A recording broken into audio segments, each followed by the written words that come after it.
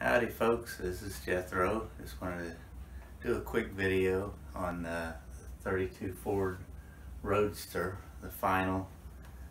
I almost feel like I should call it the finally, since it took me like a month to do this, but it's a lot of things going on and don't really have a lot of time to devote to it, but we had a good time building it, and just wanted to do the final reveal on it. There she is. The old like I said, it was built on the Race of Gentlemen. They hold up in New Jersey. It's a beach race, like an 8th mile drag race. Looks like a lot of fun. I'd like to go see that one day. But anyway, I built the car off of that.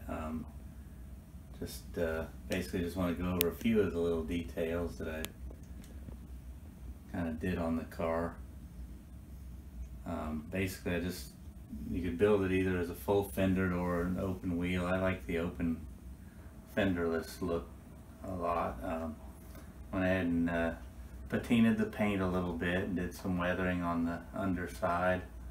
Went with a 4-cylinder. I covered that in the other videos. A little 4-cylinder. I built a intake and put dual carbs and a little header on there just to kind of give it a little bit of performance.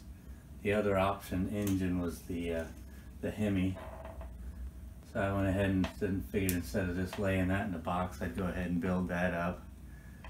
I'm not anywhere near done with it yet. I just kind of partially assembled it. I'll finish that up, and then I'll find a home for the Hemi somewhere. I'm sure we'll have fun with that later. A few of the little things on this build. The only thing I noticed as far as any problems I had with it, the things, when you put it the fenderless, the body goes lower, so the radiator doesn't fit exactly right, and there's a few other little things. You got to kind of modify a couple of things, but it's not a big deal. It came out pretty nice. I went ahead and I don't know if you can see that. I'll show this in photos later in a slideshow. I went ahead and connected the exhaust. This one is one of them kits that's all the exhaust and suspension is all molded into the chassis, so the muffler and tailpipe and all is molded in, so I just went ahead and connected it to the header and made it where you just cap the header and drive it with exhaust and uncap it for the races. The hood and side panels is all one piece. I like the open sides on the little hot rods, so I cut those off, and then I made a little hinge for the hood so it would open. I just took a little piece of really thin brazing wire and just cut the right length. It's about the size of a car axle diameter wise, and I just glued it onto the hood and drilled a hole into the firewall, into the radiator. When I glued the radiator in place, it just kind of pinched it in there and held it in place. Pretty simple process overall. The only other thing, kind of the windshield gave me a lot of trouble. It didn't want to fit in there, and by the time I got it in there, it was so marred up with fingerprints and everything. I just took it out of there and made another little piece of plastic in there, and it fits a lot better and looks a lot better. I kind of boogered up the other one pretty bad. It was not savable, but it was a fun build. I enjoyed it. I think that pretty much covers what I did with it. The number I put on there got a couple of things that are significant by the F94.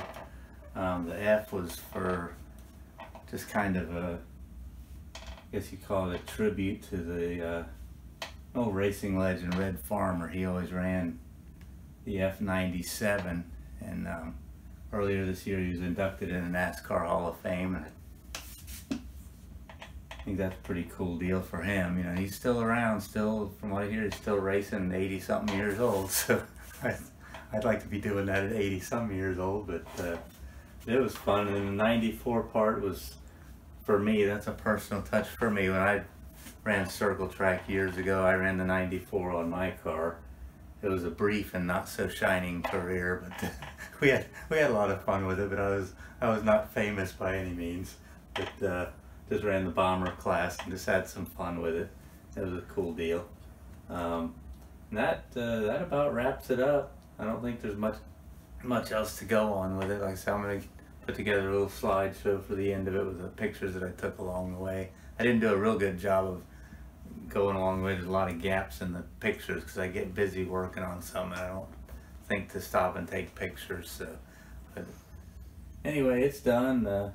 I'm happy with it. I had a lot of fun with it. I think it's a pretty cool little thing. It looks like it'd be a blast to drive. It's one of the cars you build, you wish you'd have built the real one to drive with it. So, but that's about it. So guess hope y'all are doing well, and hope y'all are having fun with it. So this is Jethro, over and out.